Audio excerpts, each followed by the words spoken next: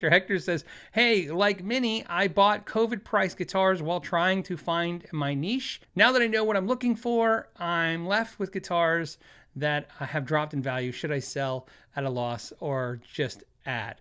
So the just add part, let me hold it off. So I think a lot of players like this, we all have seen the prices have dramatically lowered. Of course, they're not lower for the most part than they were in 2019.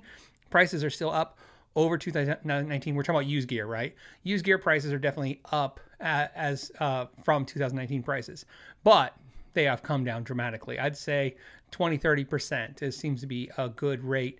And I'm shooting from the hip on that one, but just, looking at used gear, that seems to be what it's come down for so far. And what I would tell you is exactly, like, I can only give you the advice I'm following myself. I have a guest room. It's got a closet and it's full of gear right now, of guitars that I'm not going to sell right now. Now, if I needed to sell them, I would sell them not for the lower prices right now, but I would put the price I want for it, even if that's a little bit over market, and I would wait it out. You might find the right person over time, as long as you're being realistic, right? You're not going to get that premium price. That's just insane. But you could get, whatever the spectrum of pricing is. Let's say if a guitar is worth somewhere between $450 and $550, you might get to $5. You know what I mean? So you can get in the middle or in the upper part of that middle. Or if the guitar has been selling on the high end right now, maybe you could get the high end. But if you don't have to sell your gear, I wouldn't. This is not the time unless you just want to cash out. Now, keep in mind, like I said, I hate talking about gear like the stock market, because then what happens in a year from now, it's worth even less than it is today. You have to take that chance. I'm taking the chance that I like it. I just don't need it right now, so I was thinking about offloading some gear, but it's not worth the hassle right now. Plus, I just find that the main place I like to sell is Reverb, and Reverb is just getting worse. It's just getting worse. I mean, the scams are getting worse. The sellers are getting worse. The buyers are getting worse. It's just all getting worse. It's really interesting how bad it's getting. It's just getting really not great. And I have to say, I feel like it's more on the buying than the selling. I've had more bad experiences buying something on Reverb in the last 12 months than I have had selling. So it's not that bad, but I'm just not really loving it. I'm just not loving the experience. So with that, basically where I'm telling you that is because with that experience and the market, I'm not in the mood to offload some gear if I don't have to. So there you go. Unless anyone wants to DM me, I don't even know what that means. Direct message me and go, hey, what do you have and what do you want? Maybe I'd sell it that way, but no, I wouldn't really care to do it right now.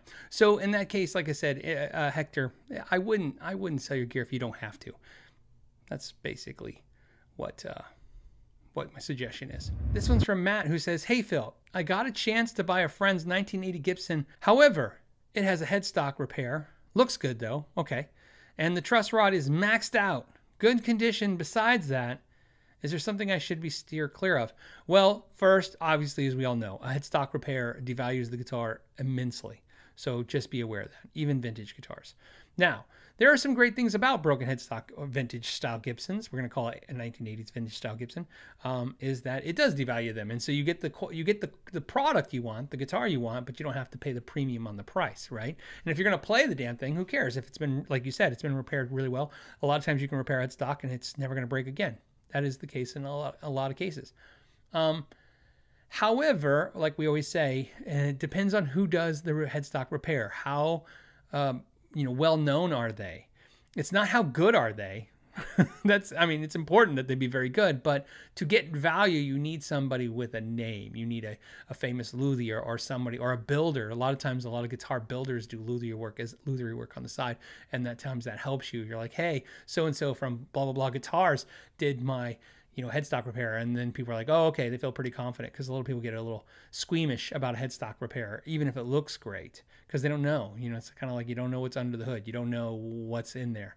And so that's one. The second thing is, obviously, if you're saying the truss rod's maxed out, that's another concern, because again, once the truss rod's maxed out, especially on a Gibson, where that way that nut works, you crank that thing down. There's a plate underneath that nut, but there's nowhere for that thing to go. so basically what I'm saying is you're there, right? That's the concern. There's nowhere to go. So if the neck was to pitch forward, or get more relief, that's probably a better way to put it. If the neck was get more relief and the action starts going up, you have no way to tighten the neck. So that's your concern. So does that mean you shouldn't buy it? I can't tell you that. What I can tell you is that that's the information. Now factor that into your pricing and your logic and your decision. If you still felt pretty confident with it, then there you go. But those are your concerns.